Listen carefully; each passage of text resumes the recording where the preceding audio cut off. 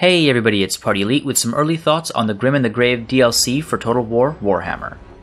This second video in the mini-series takes a look at the new Lords of the Empire, their abilities, their campaign significance, and their possible tactical strengths and weaknesses.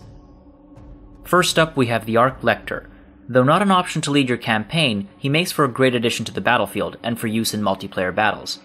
Think of the Lector as a souped-up warrior priest. With his hammers and battle prayers, he makes for a decent support combatant, aiding those around him with his prayers and capable of fending off attackers. He has a high amount of HP, good on the defensive, and when he hits hard, though not as hard as the General or Karl Franz, for example. He has a 25% missile resistance and 15% magic resistance, alongside all the abilities that a warrior priest brings to the field with upgrades. The Grand Hammer of Sigmar gives plus 34 melee attack for 36 seconds to units within 45 meters. The Grand Shield of Faith gives plus 22% damage resistance for 21 seconds within a radius of 60 meters, and Grand Soulfire has a larger strike area of 20 meters, bombarding for 7 seconds and increasing magic resistance by 90%. Make sure to use these abilities on the appropriate units. Plus 34 melee attack on a unit that does little damage to the enemy it's fighting is a waste, for example. In terms of mounts, he remains grounded with a warhorse or a barded warhorse, providing him with the opportunity to get involved in some hit-and-run tactics with cavalry and to quickly move between engagements to provide support as needed. His strength lies in his ability to give strength to weakening flanks and to help overpower specific engagements. Increased damage resistance alongside increased melee attack can change the tide of battle, collapse flanks, and prevent unnecessary losses. All three of his upgraded abilities are extremely expensive, however, at 151, 231, and 234 points respectively, so Grand Soulfire is easier to sacrifice if not facing an army likely to field ethereal units. Benediction, a warrior priest ability as well, can help maintain unit morale with plus 8 leadership, but Divine Power should be removed if not up against an opponent likely to use magic, and even then, you have to keep the caster within a 60-meter radius.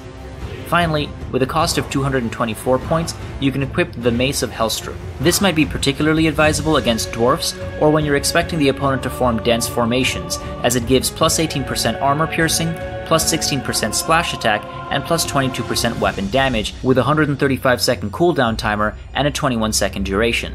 That is a high cost for what you may only use a couple times on the field, but used efficiently, it can help maintain an engagement while your troops wait for reinforcements. Again, the Lector is a support combatant. He can hold his own in a fight and will greatly help those around him win as well. Put him up against a decent melee combatant lord on the other side of the field, however, and he might have a harder time. Try to pair the Lector with an appropriate unit based on who you're up against: anti-large, armor-piercing, etc. On a mount, you can transition the types of units he supports, allowing you to react to the enemy's approaches and strengthen your lines accordingly. And then, we've got Volkmar the Grim. On the campaign map, he's very partial to Flagellants, with powerful upgrades available for them, negative 15% upkeep cost, and a plus 30% weapon strength for them as well.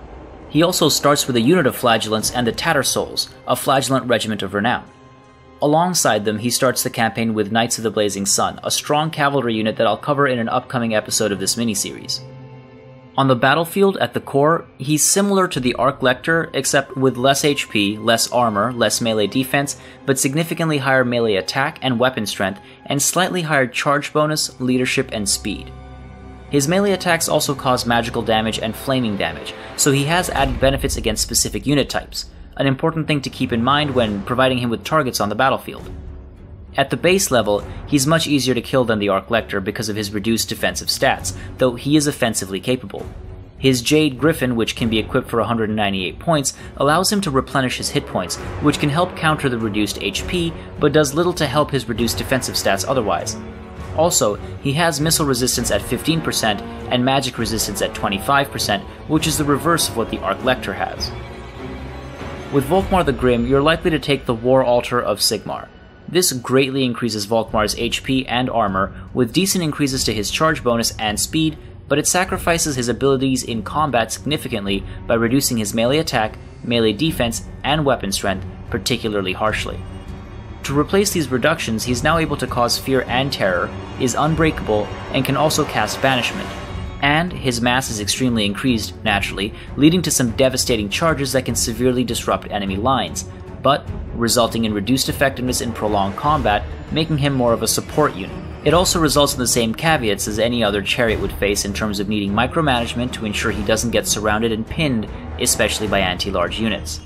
His magical and flaming damage are particularly useful against specific factions and units within them, such as those that regenerate or ethereal ones, but he can be overwhelmed by the right units.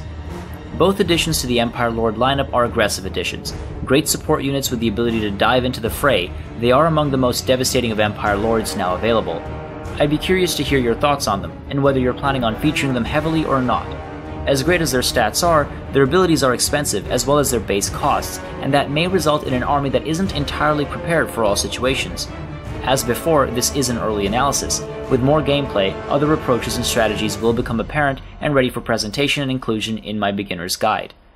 In the next episode, we're going to look at the new units available for both factions, followed by a final episode dedicated to the Regiments of Renown.